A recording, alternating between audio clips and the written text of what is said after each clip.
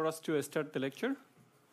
Welcome to this lecture, and this lecture is about the induction machine, induction motor drive.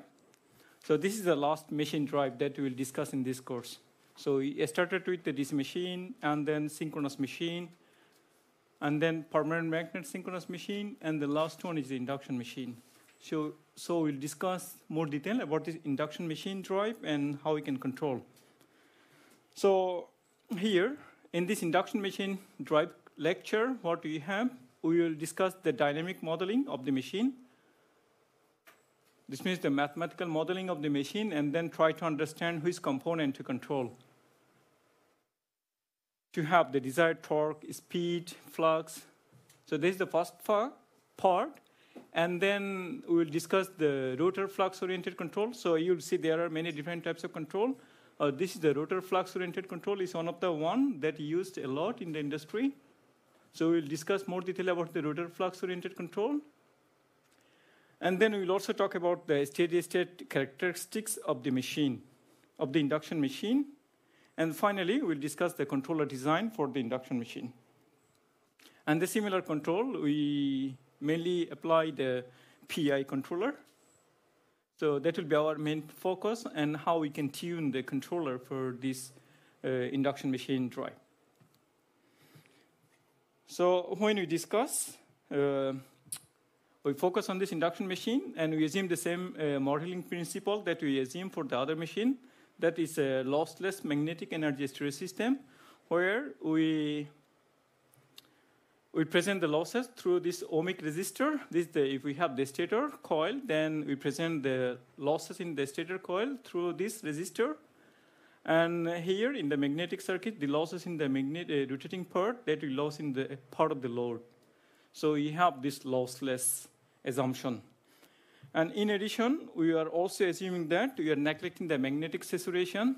This means, how much the stator flux can be. It can be infinity, that we are in this assumption, but later it's also possible to consider this saturation in the modeling. But for now, we are assuming that we can have any flux linkage that we want. And then the second assumption is this sinusoidal distribution of the magnetic flux. This is our second assumption that you are assuming. And also you are assuming that it's symmetrical winding. This is the third assumption. And the last assumption that you are assuming that the inductance and the resistance, they are temperature independent. So that's our assumption that when we develop the model, and then we come to the model part. So for all the machine, that what we see that for all the AC machine, when you start with the synchronous generator, synchronous motor, and then later PMSM, permanent magnet motor, what we see in the stator, we have 3 coils in the stator. That's what we see. And in the synchronous motor, what you see in the field, we have the field winding and the damper winding, and we represent it a bit different way. But what is the difference between this synchronous machine and the induction machine? For now, we can also say it asynchronous machine.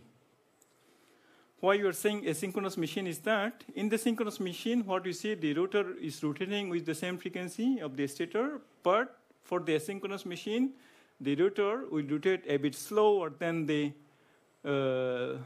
speed of the frequency of the stator voltage. So that's why we called it asynchronous machine, because it has a bit different speed, lesser or higher, depending on the application. For motor application, its speed is a bit lower.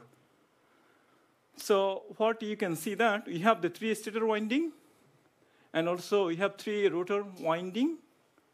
And this winding, we can supply them from another converter.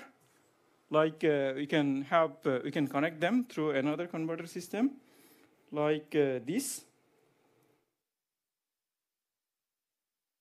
3 of the winding, and then we are supplying from another converter. And the other 3, we make them short-circuited. So this is one way. And when we supply them through another converter, then we call double-fed induction machine. This means we are supplying them through another converter. This is called mainly, that's we call double-fed induction machine. And we mainly use this type of machine for wind farm application, wind turbine generator, that we use this type of machine. But industry, mainly we'll see this type of machine. What you can see that we have mainly the rotor bar. Yeah, it's circular, and we have the rotor bar, and all both ends they are shorted. So if you look at the other figure, then the bar, how they look like, this means they are shorted in one point. Those are shorted in one point, and the other, they are also shorted like this. So this configuration shorted for this one. And they are solid bar. And when you have this type of rotor, then we call it a squirrel cage induction machine, because this looks like a squirrel. So we call it a squirrel cage induction machine. So in this lecture, we mainly focus on this one, a squirrel cage. But when we develop the model, and we started something like this, and then later we present for this one. So what you see, since this is short-circuited, this means the in voltages here is 0, is short-circuited in both ends. But the other one, if it's double-fed induction machine, then we can supply the rotor through another converter. That's what we can do. So the first step that what we can do, we have the coil in the stator. So 3 coil in the stator. Therefore, we have 3 differential equation that we can write for the 3 coil in the stator. And we have also 3 coil in the rotor. And we can write the 3 equation for the rotor.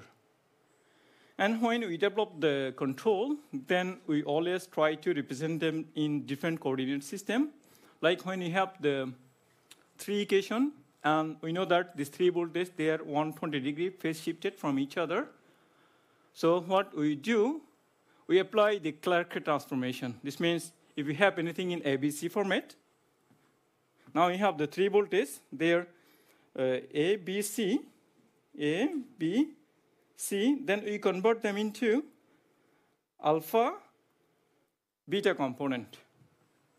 Yeah, you can say that alpha, beta, or 0 component, 3 component, alpha, beta, 0. But we neglect the 0 because the 0 component come usually as summation of this 3 voltage or current.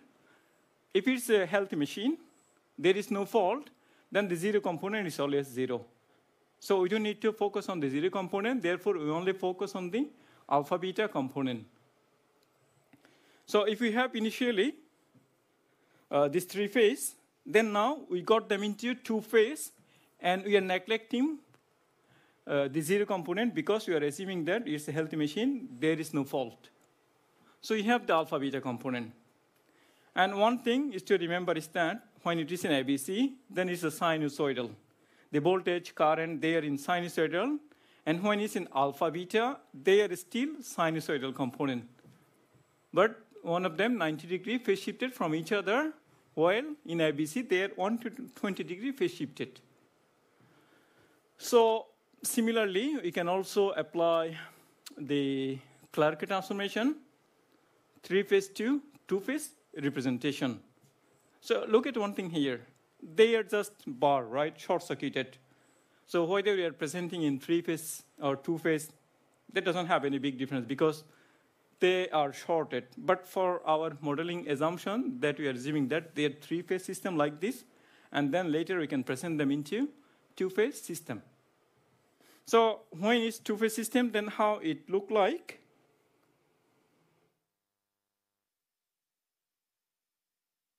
Yeah, when it in 2-phase system, originally the stator, we have the 3 stator winding. Now we are representing them into 2 winding. One is the alpha, and another is beta.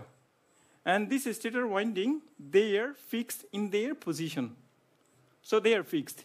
Now these are 2 fictitious winding actually. They are not the actual winding. They are fictitious. We got them mathematically applying this transformation. And then similarly, we can also have the similar winding for the rotor So instead of presenting them three-phase system, we are now presenting them into two-phase system, this alpha and the beta component, and there's a 90-degree shifted. So one thing, what you see that, these two, the stator, they are fixed in their position. But what about the rotor? They are now in the alpha beta, but they are rotating. So if you see the voltage and the current there, they will be sinusoidal for the stator, and it's also be the sinusoidal for the rotor because they are in alpha beta coordinate system. So what would be the frequency of the rotor, voltage or current? If you look at the voltage and current of the rotor, and what would it be? Let's say the voltage of the stator is 50 hertz.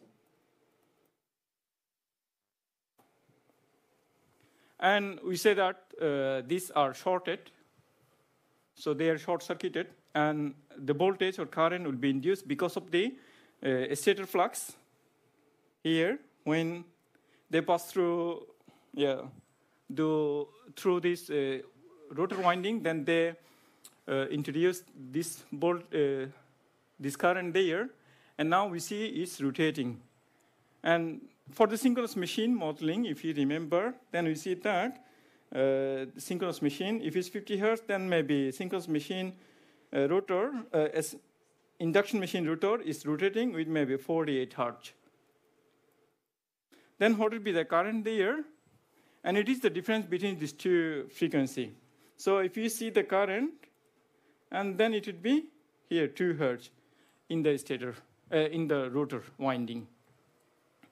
So you'll see that the induced current or voltage will be 2 hertz here, the frequency of that. So now one thing that we see, initially we have them in ABC system. Now we got them into alpha beta system. So we have the one alpha component for the stator voltage and one beta component for the stator voltage. And here we have the superscript S to present them in the stator-oriented system. Similarly, for the rotor, we have the one alpha component and one beta component, and we are presenting there her R superscript because we are saying that they are rotor-oriented system. And we can also present them like this here, a space vector as a vector there. And here, US has a two component. One is the real component, which is US alpha. Yeah, it's a stator-oriented frame. And then J of US beta and the stator-oriented frame here. So these two we can convert in the phasor form like this. Similarly, it also for the rotor. But if you remember, for the synchronous machine, and we present them this term, the rotor in DQ coordinate, DQ rotating frame. And why we did that? Because we see that in the D-axis, we have one type of inductor because we have the less air gap. But in the Q-axis, we have the larger air gap, and we have the different D-axis and the Q-axis reactance. But for this induction machine, what we see that we have the uniform air gap. This means we have the reactances, they are same both because, yes? Can you write the rotor voltage the same way as for the stator? Yes, sure. It's the same. Yeah, it's the same assumption for the rotor. And then you can write this, which is equals to here. UR alpha is the R plus JO UR beta and R is the rotor coordinate system. So what we are saying that we have the uniform air gap. This means the inductance is the same in the both sides. Now we want to look at the inductance, how the inductance look like. So what do you see? First we start with the inductance of the stator winding, and you see that we have the self inductance of this one, since we have the uniform air gap both sides. So this self-inductance doesn't depend on the position of the rotor because we have the uniform air gap.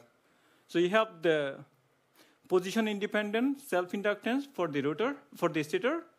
And also if you look at this one, the beta axis, it also has the position-independent inductance. So the position-independent inductance, that's what we see. And if you also see the mutual inductance between the stator winding, since this flux, they are not passing through each other, so there is no mutual inductance between the stator. So that's what you see. And it's also the same for the rotor. Because we have the uniform air gap all the side, so you'll see that the rotor self-inductance is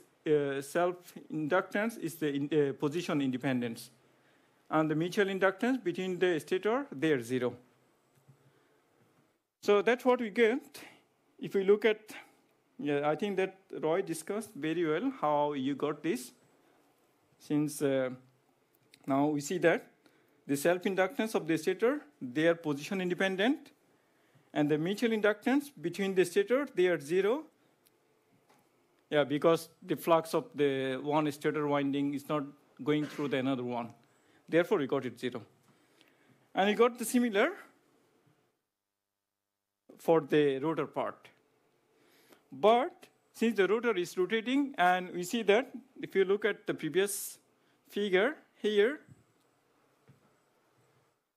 and this rotor is rotating. Since the rotor is rotating, so we see that the mutual inductance between the stator and the rotor is they depends on the position. So therefore, we can write them position-dependent mutual inductance between the stator and the rotor. Therefore, we got this matrix. So I'll not discuss in detail about this. It's just for you to know that how we got this matrix. And then once we got this matrix, and we know that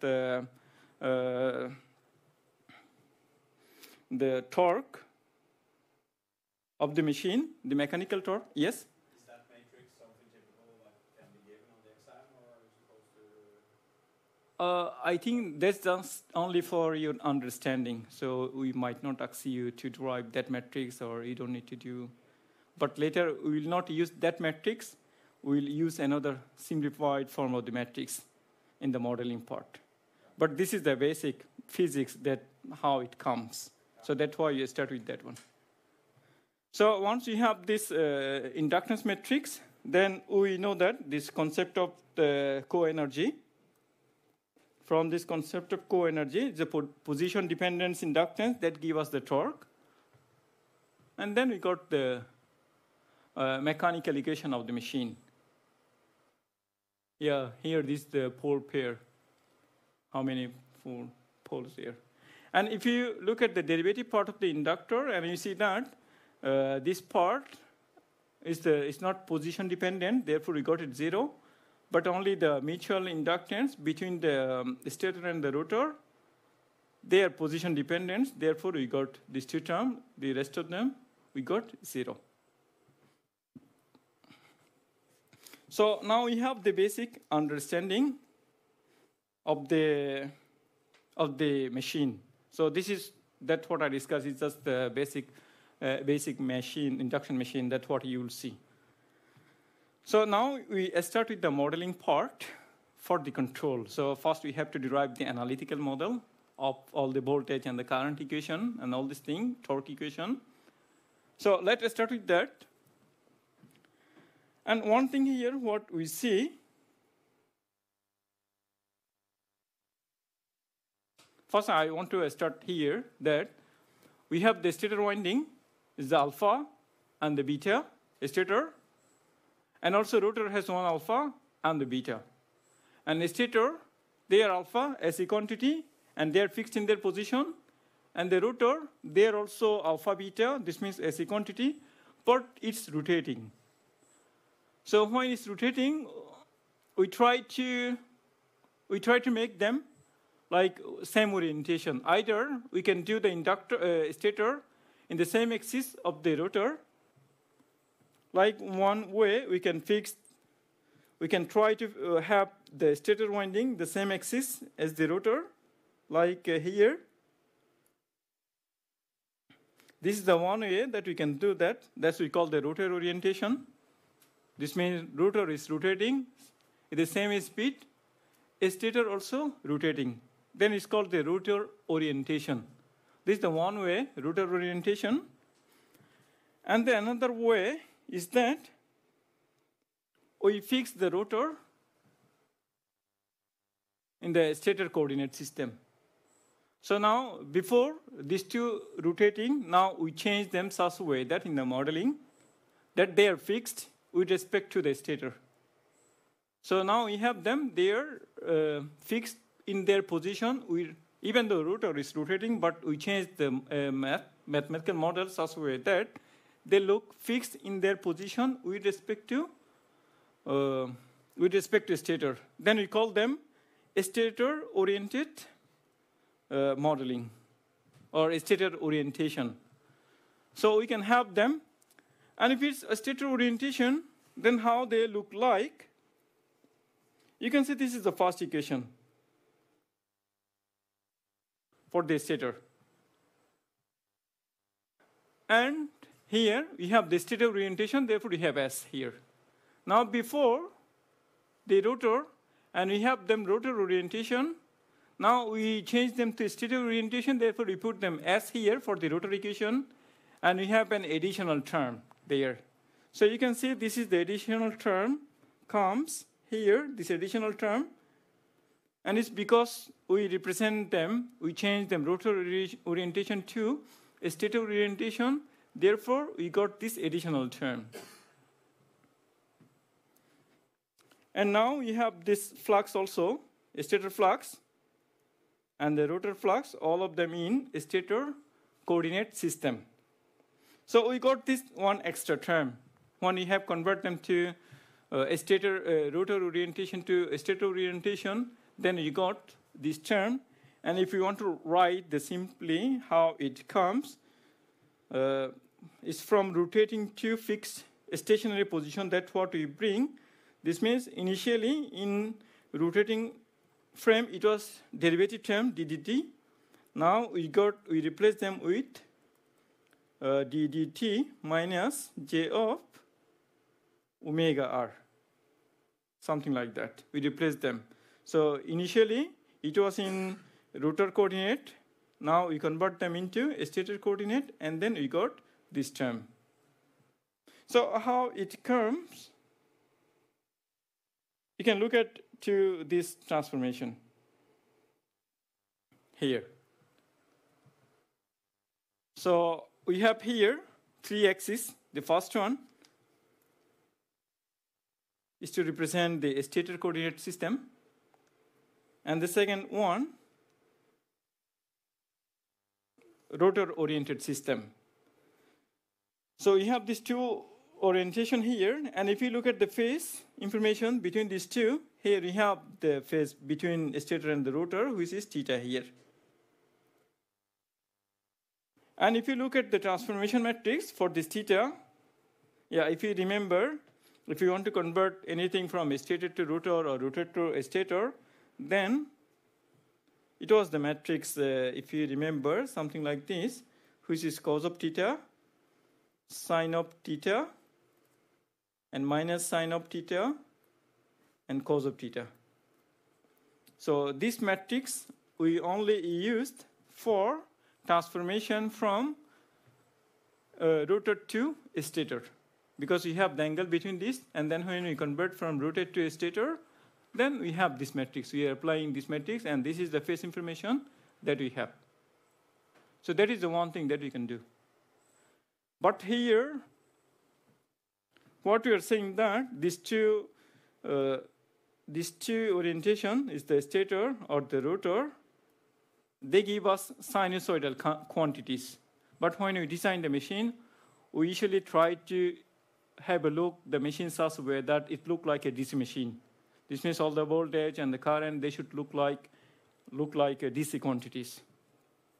So if we want to convert them into DC quantities, then we try to find another coordinate system. Here we are calling them this one, alpha k. Yeah, maybe later you can say also maybe dk or something like that, d or q.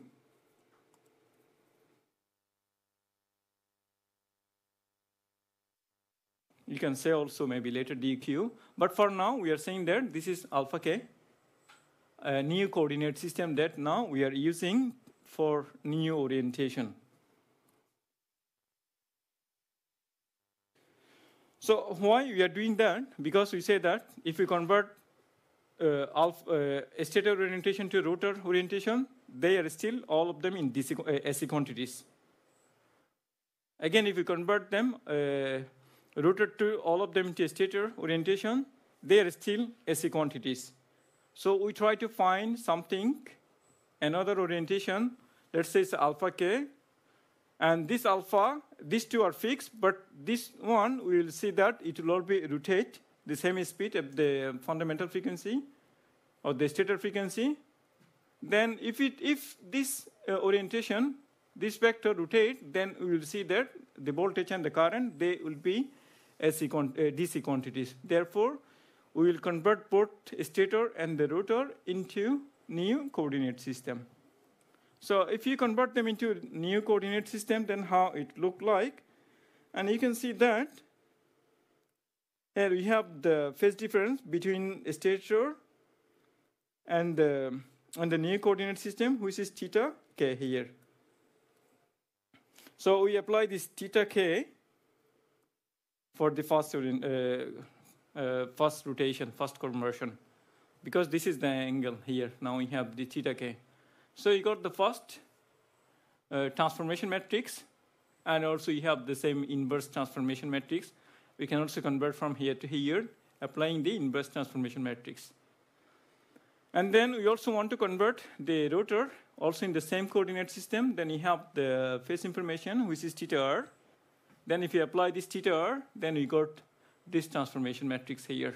And then now both the stator and the rotor voltage, before, if you look at here, the voltage here, it was UR, stator orientation, and then it was here US, stator orientation. And now when both of them converted to here, then we can write is a KX6, then USK, then URK, because we have the new orientation, which is the K orientation, this direction. Before it was the S, stator orientation. Here rotor voltage is the rotor orientation. Now both of them we converted to this new axis here, alpha k.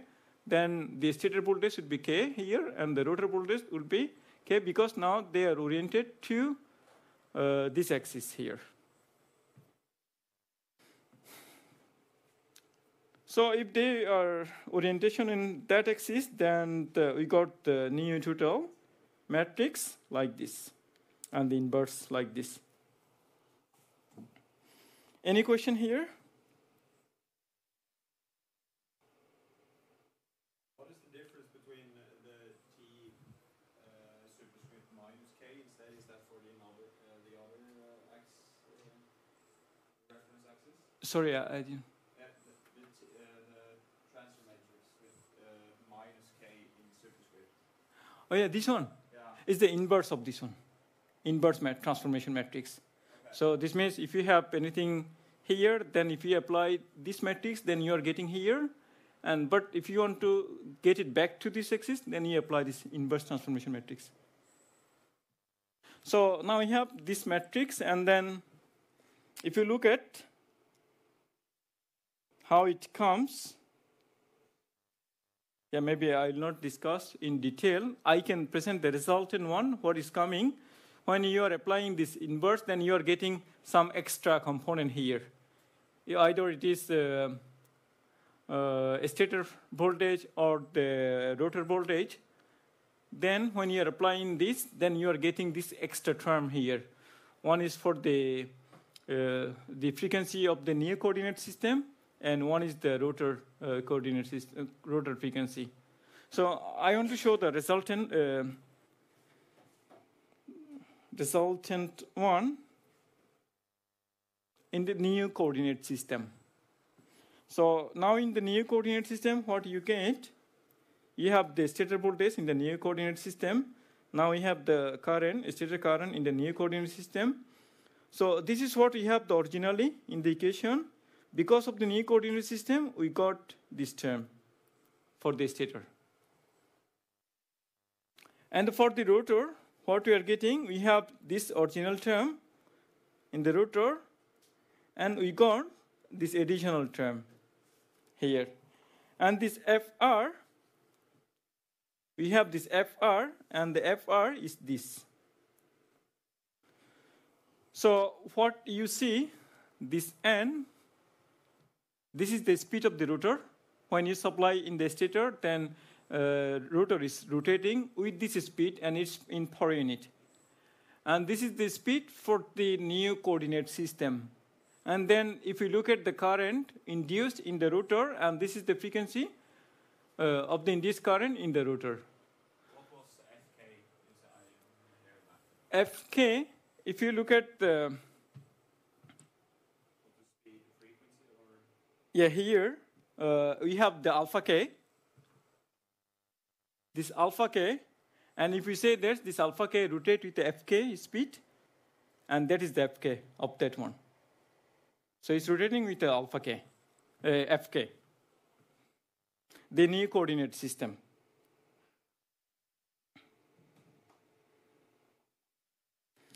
Now, here we have this new equation, and this is because we are converting them into new coordinate system.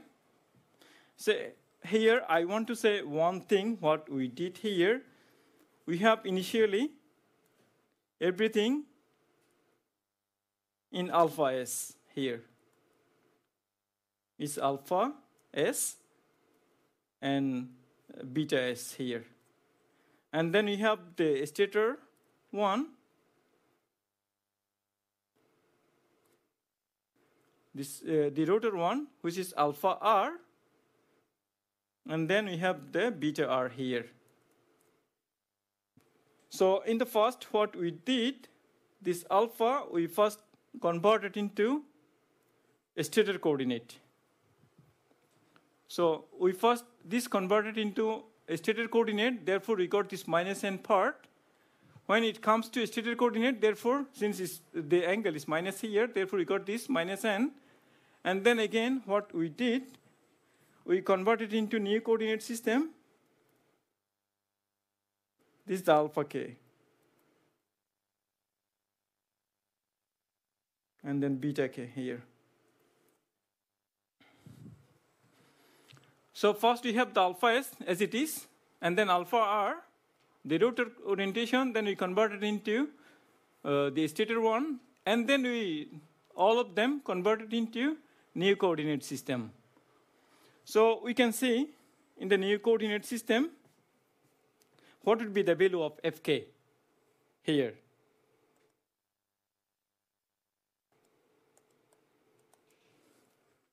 Yeah, if this angle between alpha S and the alpha K, if 0, the angle, this means this frequency is 0. This is the theta K.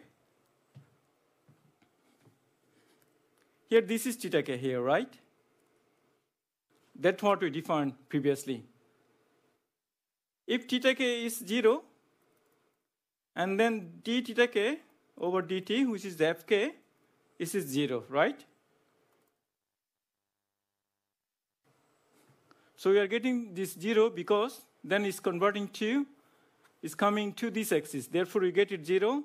Then what would be the quantities here? This Fk is 0 there, Fk 0 and Fk 0. So this is original quantity in stator orientation. But when, if we put it Fk is equals to like something like this, Fk, which is the fundamental frequency at omega 1, you can say that this means this vector is rotating with the fundamental frequency or the stator frequency, omega 1. Then you will have it here, omega 1. Then you also have the here, Fr, which is omega 1 minus n. omega 1 minus n, you are getting here this FR like this. And here you are getting, this is omega 1. This means now when it rotates with a frequency of F1, then you are getting this in the DC quantity.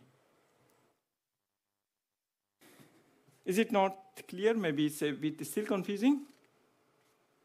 So one thing, what I'm saying that when they are in the stator orientation, they are still AC. When they are in the rotor orientation, they are still AC. But in the new coordinate system, and if we select this alpha k, new coordinate, and which rotate with the speed of F1, then we got all of them to DC quantity. And now the question is how to select this alpha k, and what will be the value of this angle theta k. So that is the question, that how to select this alpha k. And later I will show you that we will select this one is the rotor flux orientation. This means we put here rotor flux. This is the rotor flux orientation. If we put it the rotor flux, and this rotor flux, this is one of the space vector which rotate with a frequency of F1 or Fs, stator frequency, then we will see that they become the DC quantity, and we will use that model for control implementation. So now we have our basic model, the basic equation that now we have, and we can use them for further work. Any question up to here? Is it still very complex? Yes? Could you, just for clarifying, explain the intent of the k-coordinate system? Was it that you want everything to be DC quantified? Yes. Yeah. That is the main reason, that we want to see that the model should look like a DC machine. All the variables like a DC variables. So that is the main reason why we are trying to find the new coordinate, the alpha k coordinate. Because if we present everything in the stator coordinate, they are still AC, alpha beta. Rotor coordinate, they are still alpha beta, AC. So therefore, we need to find a new coordinate system. That for now we are saying is the alpha k. We don't know what is alpha k yet, which coordinate. But alpha k, that we can select alpha k such way that give us the DC quantity of the voltage and the current, all this thing. So that is the main reason why we are looking for a new coordinate system. And later we will see that this new coordinate system, we will orient it with a rotor flux. So we'll try to find the rotor flux. This is the shear rotor flux. And then the orientation would be in the rotor flux. And also you see that the rotor flux rotate with a frequency f of fx, fs. This means it's rotating. When it's rotate, this means we are getting DC quantities. So now we have the model. So once we have the model, then we do some more tricks to make it better usable, the model that we have. Since we can measure the quantity from the stator winding. We can measure the stator voltage, stator current. But we cannot measure anything from the rotor, right? Since it's there. And we cannot measure the voltage and the current. If we want to measure, we can, but that's not straightforward because it's rotating and sophisticated. So we do some tricks with the rotor quantities so that we can have the nicer model. So what we do there to have the nicer model, we can do some simplification here, like what you see. We have the stator reactance. Then we can present the stator reactance just like mutual reactance plus some parts of the mutual reactance. And we defined another variable there, sigma s here for the stator part. Sigma s. So this means we have the mutual inductance plus some part of the, this is the leakage reactance that through the air gap. And this part, we can also say that we can write it some sorts of the some part of the mutual reactance. That's what we can write. And similarly, we can also write for the stator one, rotor one, and then we can write this like this. We can present the sigma r there. And we will use them later for another application when we do the simplification. And another thing, when we represent the model, and we will represent the model such a way that we will only have the stator current as a state variable and the rotor flux as a state variable. So these two, we will present them as a state variable in the equation. But if you look at then the previous equation that we already developed, and you'll see that we have two state variable, which is the rotor flux, stator flux, and the rotor flux. These are the two state variable, two differential equation now we have. But in the later, when you develop the model, we will develop the model such a way that we will present only the stator current as a state variable, and then rotor flux as a state variable. So in order to present the rotor current as a state variable, what we need to do, we need to replace this stator flux using this equation. So you can replace this part, and then we want to remove this variable also, rotor current. And then from this one, we can write the IR current like this here. So we will replace this IR current so that we can have the stator flux, rotor flux as a variable there, and the stator current as a variable. And also we replace this stator flux here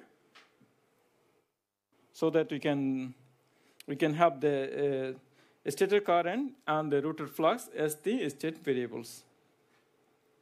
And we have defined some other variable, like you can see we have this psi r. Before we have it like only a small r here.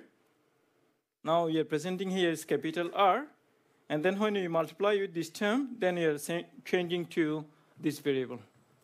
So instead of a small r, we are putting it capital R here, and we have another term. I'll discuss this part a bit later, how we get this and why we need this simplification. I'll come back to this later.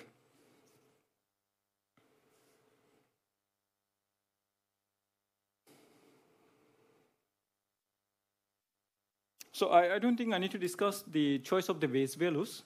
That's what we have already discussed in the stator, in the synchronous machine. We'll follow the similar principle to select the base value. The basis for per unit. Like you can see here, we have the voltage divided by frequency that gives us flux. That's how we can write the nominal flux. And you will see this value is the peak value in the nameplate. That's how we can get. So later, we'll apply this transformation. And when you apply this transformation, and you would see that the final matrix that we get is like this one. For the initially you have the inductance matrix, and then they're in per unit, so inductance multiply with the per unit frequency, they give us the same as the reactance. So you can write the same reactance matrix here. And when you apply this transformation, then we see they become like this. And we have the self-inductance, self-reactance, and the mutual reactance. So only this term.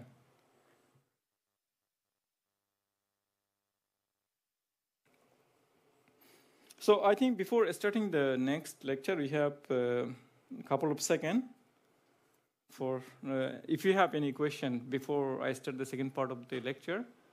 If you have any questions, just you can take it now. The part that I discussed in the first part. And any question? Yes? Is it possible to do an example of this on Thursday's lecture? Example of numerical example, or? Yeah, like we have not had so many examples during the course, so it would have been nice to Okay, yeah. I'll try to have something like this, but when we derive this, we don't usually have this numerical example.